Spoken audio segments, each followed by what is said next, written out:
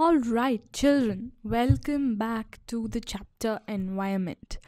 In the previous part, we looked into air pollution in detail, so we'll continue from where we left off.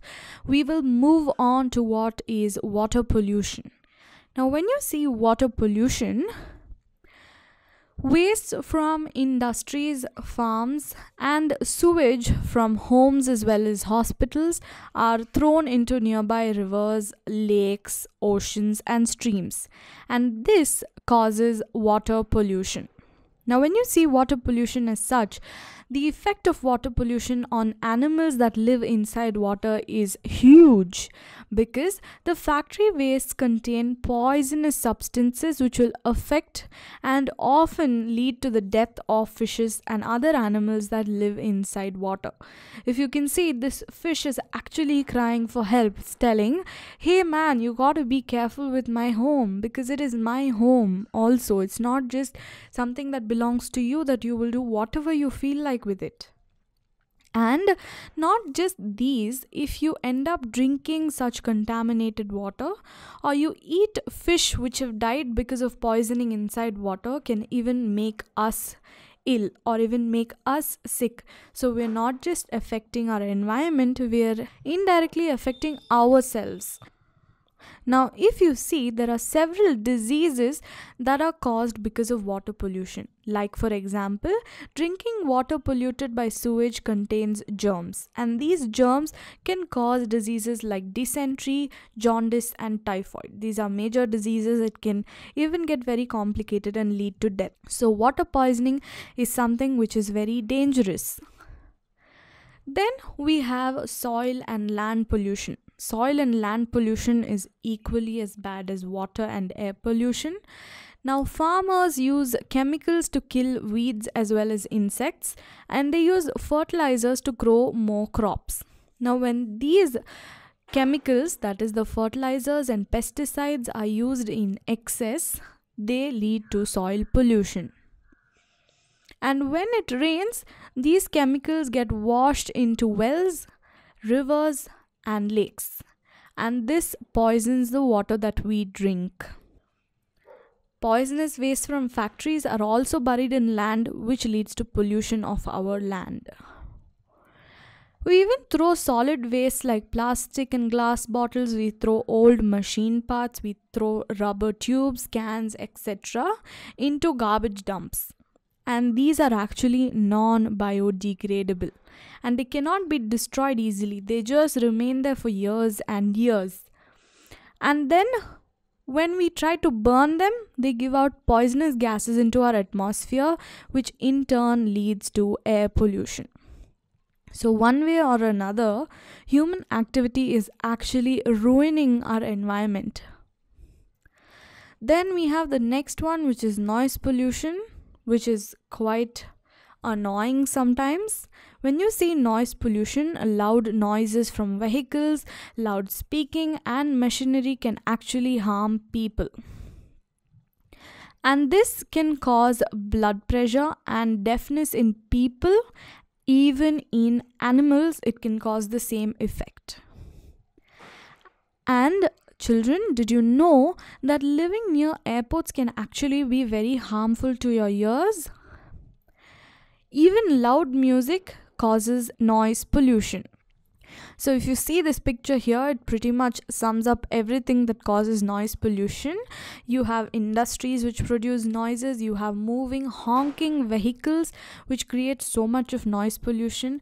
You have aeroplanes that fly with such a loud noise, music from the disco which is too loud for you to enjoy, and a neighbor's dog barking. And this guy is literally saying, oh God, there's just too much noise. So this wraps up the part about pollution. Let's move on to the next part of the chapter, which is natural resources. So what are natural resources? Our survival on Earth depends on the things that our environment provides us. For example, it gives us air, water, soil, food, fuel, and other materials with which we can build our houses and make our clothes. So all of these things are called as natural resources. So you can see in this picture right here, we have all the natural resources that our environment is providing us. And we are using more of these resources today than we did a few years ago. For example, we use petrol, we use diesel and other fossil fuels that we're getting from our environment. And scientists believe that these resources are limited and soon they're all going to run out. They're going to be completely over. We won't have any more petrol, diesel or any of these fossil fuels left for us to use. And due to pollution of air, water and soil, the quality of these natural resources also is affected. The quality is deteriorating and coming down. The quality is not so good as it was many years ago. So what can we do to save our environment? This is the major and the most important question that we have to be asking today. The first thing that we can do is try to use alternate sources of energy such as solar energy and wind energy. So in your houses, fix solar panels so that you have solar water heaters. Second, we should take efforts to control air, water and soil pollution. So we should do what little we can as citizens to help save the environment. Third one, cutting down of trees is being reduced and more trees are being planted to conserve soil as well as wildlife. Then, air pollution can actually be reduced if people use more of public transport, like you have buses, you have autos. These are all public transport, instead of using our own private car or a two-wheeler. And to travel short distances, we should prefer going by walk, or if it's a little further away, we could use our bicycles.